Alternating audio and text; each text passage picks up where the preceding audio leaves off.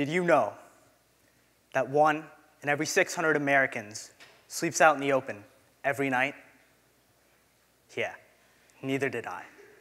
In fact, I didn't even think about it until one night last March. I was driving home from Qatar with my mom that night when I saw a homeless man shivering under an overpass. He was clutching one small backpack and looked like he had practically no shelter from the sub-zero weather. That image bothered me as we drove past and later into the night. Could that really be happening here in Dublin, my privileged and upscale hometown? Was there anything I could do about it? Or was I just going to feel sad for that man and then come home and sleep in my own warm bed? I realized I had to do something, and after a considerable amount of thought and some discussion with my parents, I decided on a plan of action. Last summer, I started a fundraising drive to buy and distribute 100 sleeping bags for homeless youth. I picked sleeping bags for a couple reasons. One, they're one size fits all, unlike jackets. And two, they're waterproof, unlike blankets. So anybody that has to stay out in the weather, in the elements, can do so with a sleeping bag. And for a while, I didn't know where to donate, until I read about OSU Star House in the Dispatch. Now, Star House is incredible because they're the only drop-in center for homeless youth here in Central Ohio. And the facilities they provide are astounding.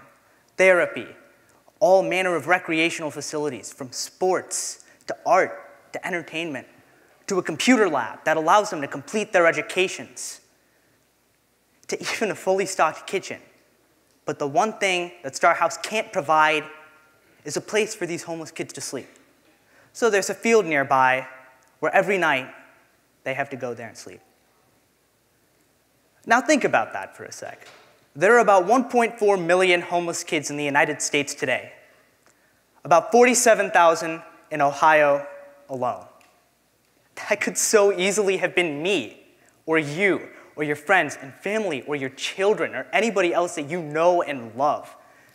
I think we're all extremely fortunate to be sitting here today instead of lying out there in a field in the cold.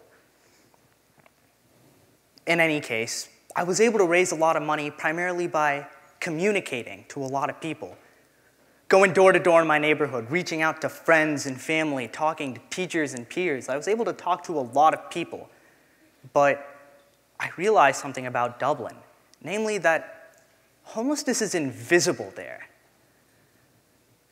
I mean, that one homeless man that I saw earlier, that I was talking about, is the only homeless person that I've seen in Dublin in 7 years.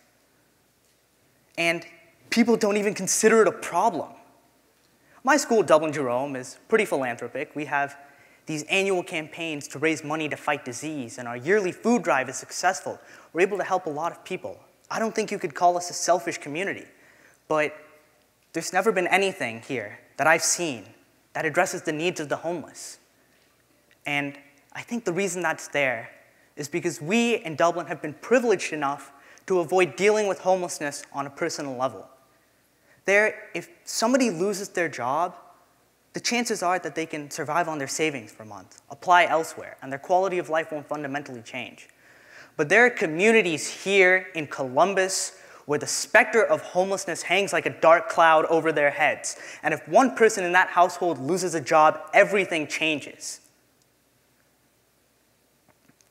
The opportunities that we have in Dublin to rectify this are just there, but we don't have them because of awareness. And that lack of awareness is sustained by stereotyping.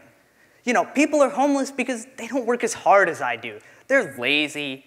They don't pay taxes. They don't even have jobs. They're welfare queens. And of course it's false. It's always been false. You stereotype one segment of the American population and you say they're wrong. They're morally wrong for having the crime of having less money in their bank account than you.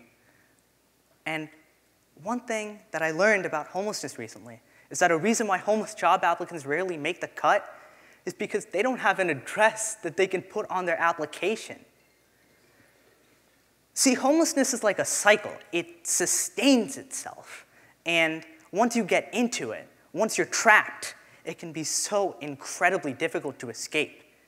And if you're a homeless kid, good luck, because your opportunities are so limited, your trajectory in life so predetermined by your status than anybody else, than any other high school kid compared to me or my fellow high school speakers here tonight or any other high schooler in America. And the only difference is that we live in homes, and that gives us more opportunities. I wish that I had been ambitious enough, or that I had been able to start a fundraiser that I could just headline and say, let's end homelessness today, and it would work. I wish that I could be able to do something like that, but I can't. All I wanted to do was help people that had to stay out in the open at night do so with a little more safety, with a little less discomfort. And really, I don't think I did anything that crazy. All I did was talk to a few people and raise some money.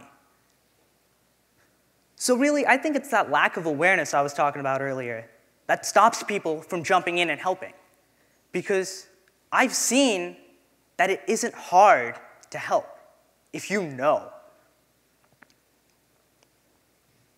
So I think we have a twofold responsibility here tonight, now that we all know. And number one is to help, to devote our time and effort, maybe even some money, to a homeless shelter or center or foundation like OSU Star House, or the Huckleberry House, or the Haven of Hope, or the Homeless Families Foundation, and the organizations that do their utmost to help those who need it the most. And we can do so much more to help them. And number two, we gotta let people know. Because if people don't know, they'll never be able to help. I came here tonight knowing that tonight's theme is risk. But I'll be honest, I would be lying to you if I told you that I felt I risked something by starting this fundraiser. What would have happened to me if I'd failed? Shame? Maybe rejection because people didn't buy into what I was saying? Frustration that people didn't agree with me? Maybe. But that doesn't compare to me, to the risks that homeless men, women, and children experience in the United States every day just by being homeless. Staying out at night, they risk their safety and their health. And by not having the opportunities the rest of us do, they risk their futures. But this isn't a conscious risk. They didn't have a choice here. So I didn't think that I took a risk when I started a fundraiser. I like to think that I took responsibility. And what I've asked you all here to do today, I don't think I'm asking you to take risks. I think I'm asking you to take responsibility. Because we're not the ones that are risking anything by devoting time and our efforts to help. But every time we do, they risk a little less. My own journey to come to this conclusion, from ignorance and apathy to empathy to action, it changed my life. It made me realize what was really important in the grand scheme of things and how easy it can be for anybody to make a tangible difference if they know and try. I've been honored to have the opportunity to share my journey with you. Thank you.